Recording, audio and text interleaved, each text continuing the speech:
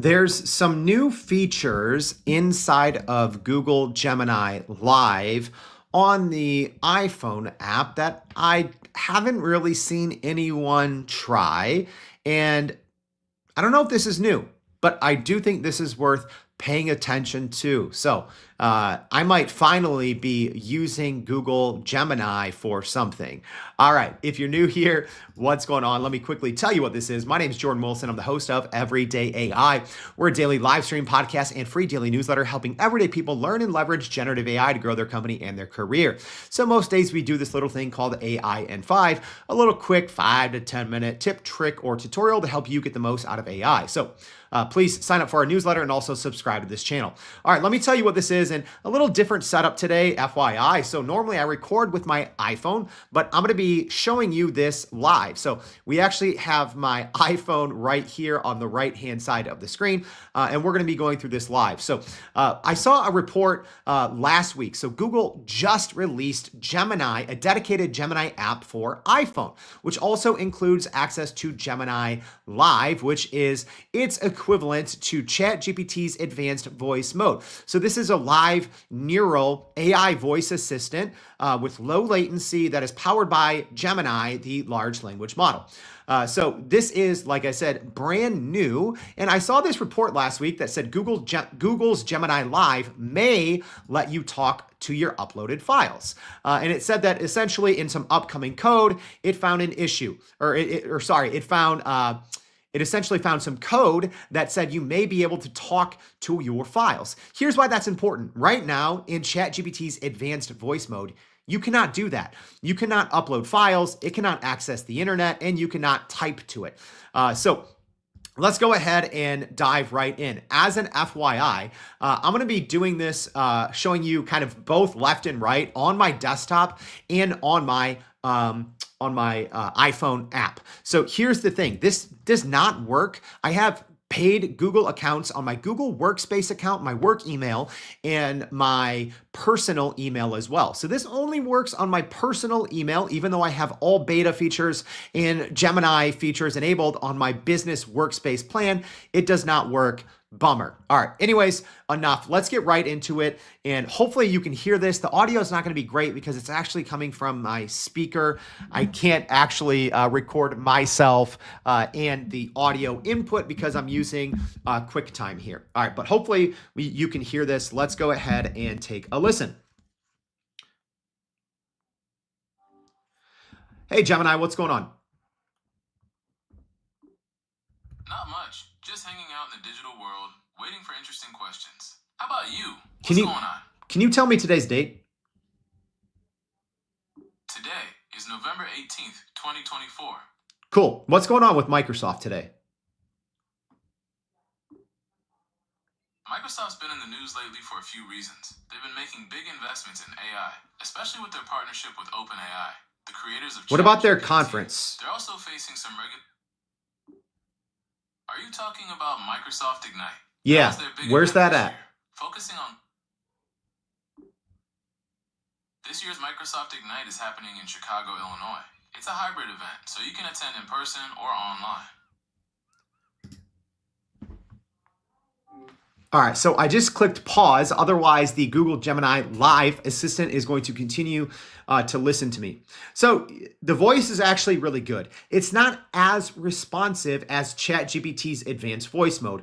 However, I don't hate that because I think we're going to be able to get this to work. So now I am in the same chat. Okay, so let me just, oh no, here we go. So here is the chat. So I just said, hey, can you hear me okay? You know, I said, can you tell me today's date? So now I'm looking at it on my computer on the same account. So here's what I'm going to do now. And I don't know if you have to do this on the desktop for it to work. But like I said, one of the biggest reasons why I don't use, and a lot of people I think don't use advanced voice mode from ChatGPT right now more, is because you can't type to it. As soon as you type, it no longer works in advanced voice mode. It can't access the internet, which we just saw Google Gemini Live does. And then the third big downside to ChatGPT advanced voice mode is you can't upload files, right? So that makes it not useless, but it makes it really limited in the use cases. But It's actually kind of sometimes working in Google Gemini. So here's what I'm going to do. I have a transcript right here that I'm going to upload. It's 19 pages. It is from this podcast that I had with Scott Beachuk from Norwest Ventures. All right, so I'm going to upload it into Google Gemini. Let's see, right here. Okay, I'm going to go ahead and upload this, upload files. There it is.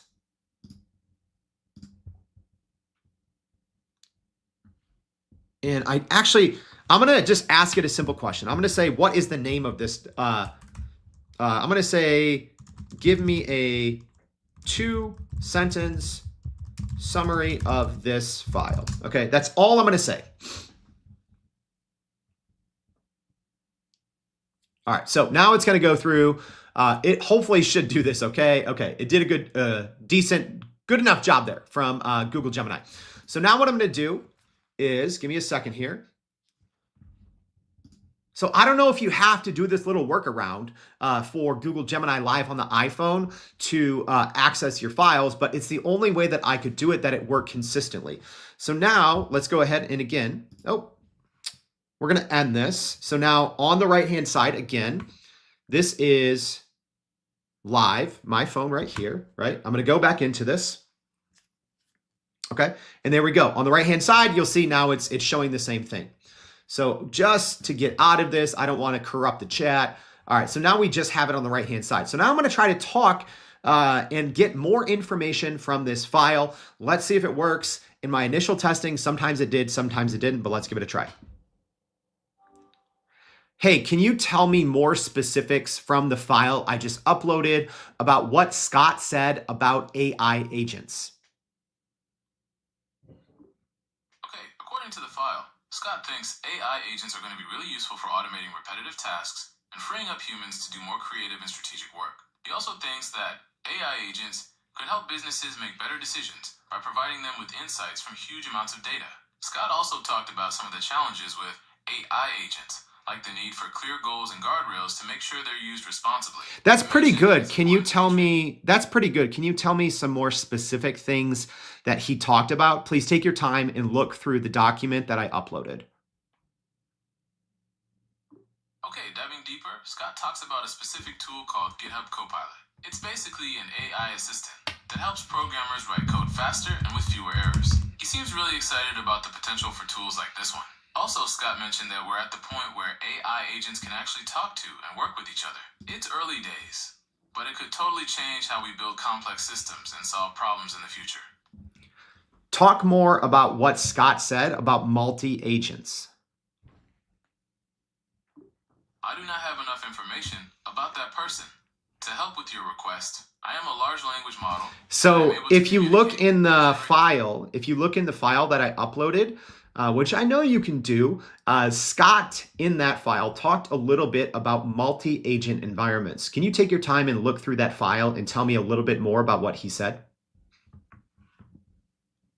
Yes, Scott does talk about multi-agent environments in the file you uploaded. He gets really excited about the possibilities when you have multiple AI agents working together. He thinks it's going to lead to more complex problem solving and could even revolutionize things like supply chain management. But he also mentioned that getting these multiple agents to cooperate can be tricky.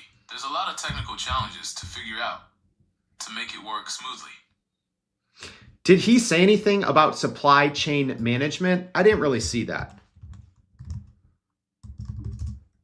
You're right, he doesn't mention supply chain management specifically. He does get excited about the possibilities of multiple AI agents working together, but doesn't name any particular applications for that. In that file, can you tell me, was there anything about WorkLab? Yes, there's a mention of WorkLab in the file. It says that you can get the latest insights on AI and the future of work there. Okay, what else did Scott talk about in that file? Did he say anything about sci-fi? I do not have enough information about that person. Can you look with your request? Can you look in the file that I uploaded and see if Scott said anything about sci-fi? I do not have enough information about that person. To help with your So request, don't worry name a about the large language model. person. So don't worry about the person. Can you please closely analyze the file that I uploaded? And in there, Scott should be talking about sci-fi. Can you tell me a little bit more? Take your time and please carefully analyze the document that I uploaded. So I'm not finding anything about sci-fi in the document. There's a mention of science fiction when it comes to imagining the possibilities with AI, but nothing specific about the sci-fi channel.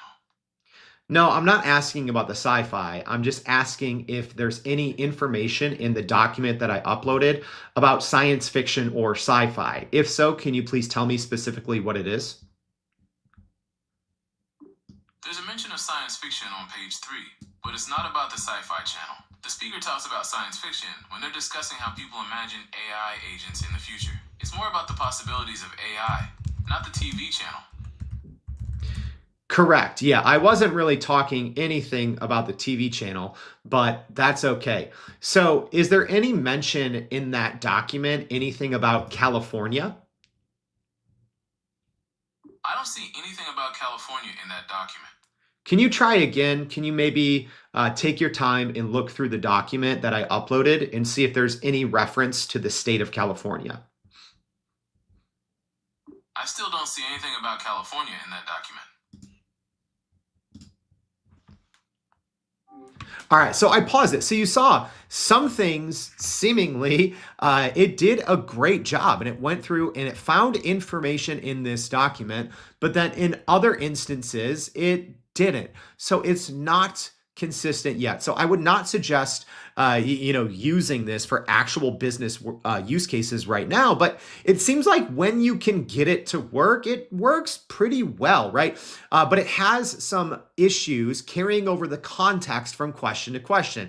So you saw when I was asking it specific questions about something in the document, it usually did a pretty good job. But if I asked a follow-up question, it almost forgot the context of what we had just talked about. So I'm going to try just one more thing, and then we're going to wrap this up. So I'm just going to say, tell me a little bit about Norwest Partners, and we'll see if it can kind of go through and say anything about this thing right here, like 60 years, etc. So I'm going to go ahead and try that one more time.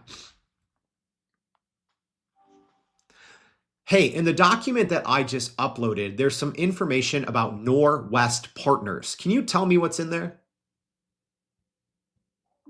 I'm not finding anything about Norwest Partners in the document you uploaded. Oh, also, just so you're aware, I'm not a financial advisor, so please don't rely on me for financial advice. All right, hey, I'm not relying on you for financial advice, but I did just upload this document called Scott AI Agents, and there's some information in there about Norwest Partners.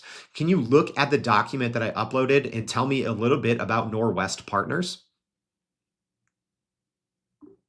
Okay, I'm still not finding anything about Norwest Partners in that document. All right, can you tell me anything else about the document that I uploaded? Sure. So it seems like this podcast is all about AI agents and how they're going to be used in the workplace. The speaker, Scott, is really excited about the possibilities. He thinks AI agents are going to be able to do things like automate simple tasks. All right, cool, thanks. Insights from huge amounts of data. That's all. All right, so is it working 100% yet? No. Is this a step in the right direction? Absolutely. So like you saw in the live demo, there's some pros and there's some cons, but the great thing is with the new Google Gemini Live, well, it has some sort of document support, even though it is not consistent at all. But two other things is you can type information and then continue to keep using it. So let's just go ahead and show that right now. So I'm going to go in here. Here's the last piece of information that I put in there. I can go, I'm going to click something here. I'm just going to copy and paste this information. I'm going to say summarize this. All right. I don't even know if it's going to be able to summarize this. All right. I don't think it.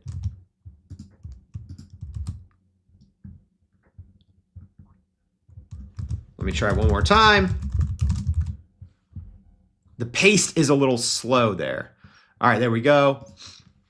So right away, there's three big benefits. Like I said, number one, there is some type of file support, even though it is not that great.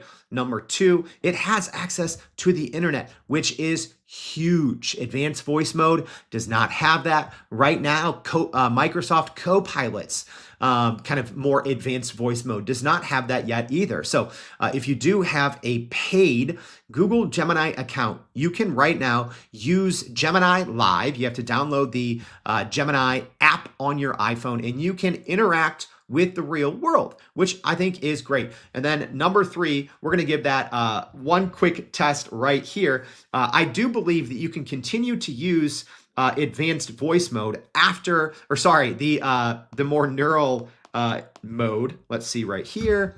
I don't know why that's showing up as a. All right, let me just see. Can you tell me about Google Learn About? Google's Learn About is a new tool that helps you learn about any topic you want. It's like having a personal tutor that can explain things in a clear. So that's great, right? So I just pasted a bunch of information in. So that's three features, well, we'll say 2.5, that right now Gemini Live has that you do not have access to in ChatGPT Advanced Voice Mode. All right, I hope this was helpful. I know it was a little longer. Please, if you haven't already, go to youreverydayai.com, sign up for our free daily newsletter, and we'll be back for another AI in 5. Thanks, y'all.